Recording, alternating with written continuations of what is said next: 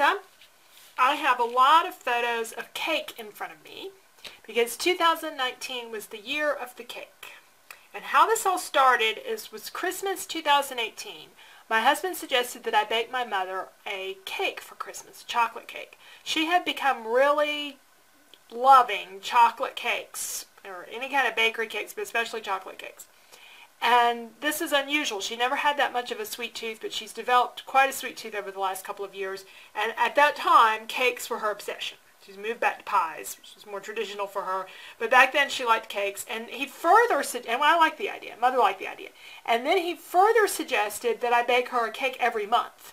And I said, no, that's too much. And she thought it was too much. And it was a lot of commitment because you don't know what the year is going to bring.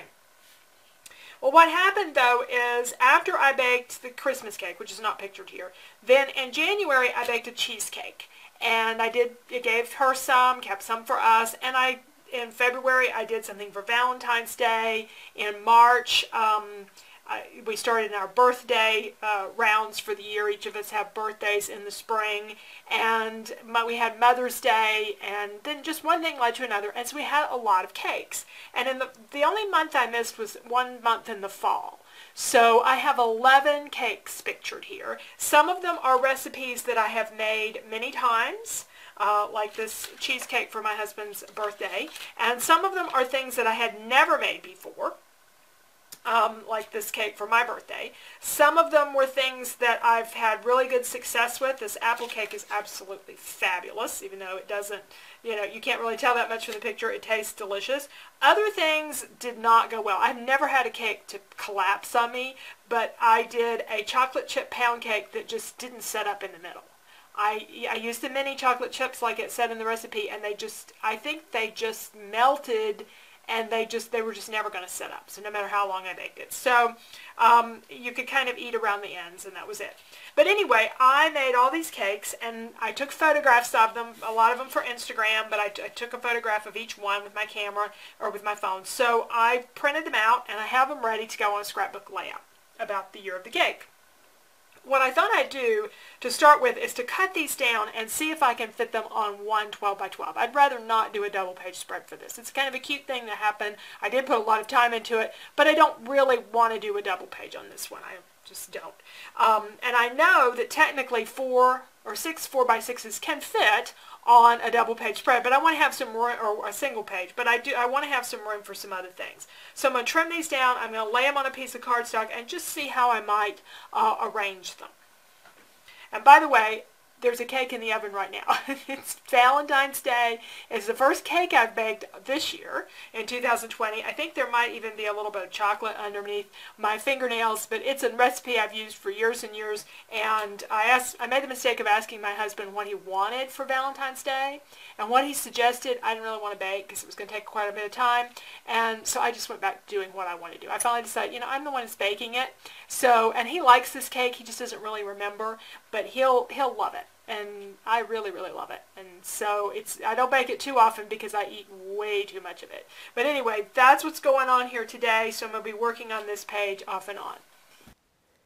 I really didn't have any idea how I wanted to arrange them. So I just started laying some things out. I thought that as I got going that if I put that pumpkin cake, which I had the best picture of, in the middle, that I could sort of do the others in a circle around there. And as I went around, I didn't get quite a full circle, but I sort of like that. It gives me a little bit of free space to do for embellishment or journaling, that kind of thing. And I may rearrange them. I have them pretty much in order that I made the cakes, something like that.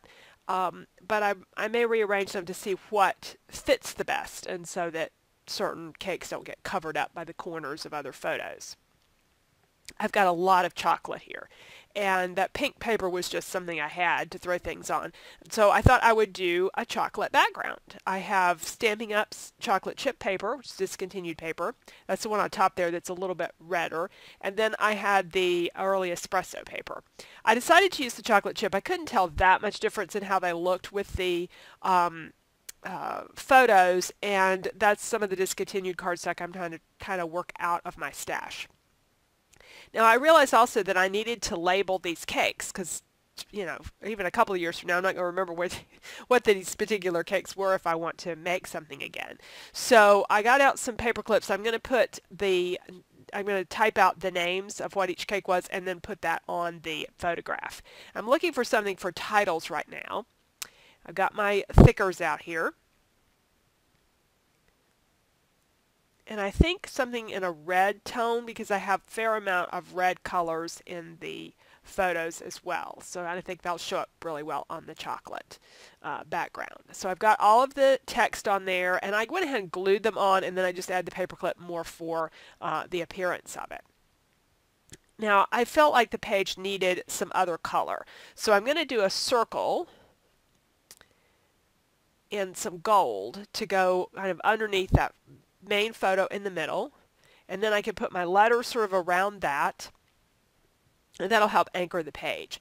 I also have some stickers. I was going to do just like thumbs up and thumbs down kind of things, and what I found is these stickers, I have hearts, I have stars, I have check marks. There's one cake there, that one that fell on me. I wanted to put a down arrow on it because it didn't go very well. There are a couple that I don't put anything on. Those were sort of the so-so cakes that they were okay, but I wouldn't make them again. And then there are some that I really, really liked. So they got stars or hearts or check marks. I think I put 2 stars on the apple cake because it's one of our favorites. So just, you know, a little something to indicate that we liked certain things. Now I need embellishment, and I've looked at some chipboard pieces. I have a stamp set with a cake on it. And what I end up with is this chipboard, this little cupcake. And there was one instance of my baking cupcake, so it's not really that representative, but it fits the space really well. So the one thing I almost forgot was to put the year on there. I've got the year of the cake, but I didn't put the year on. So I've got some stickers I'm going to add 2019 on there, and I need something to put that little cupcake on. So I've got some red and white checked paper that I think sort of goes with this homey kind of look. And we'll put our cupcake on that. And then put 2019 down there in some October afternoon little mini market stickers.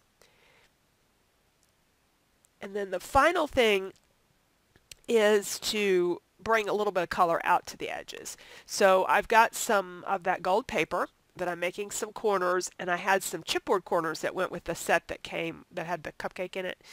And had just the right colors, so I'm doing kind of a double layer there of corner pieces that I can glue on, and that just really helps to tie this page together.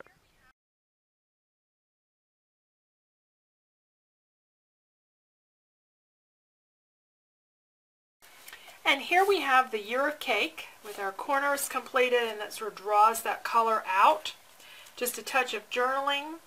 So the page is really a lot of photos, but with a few little symbols and the labels on there, I think it communicates what went on for a year's worth of baking, or at least all the cake baking that went on last year.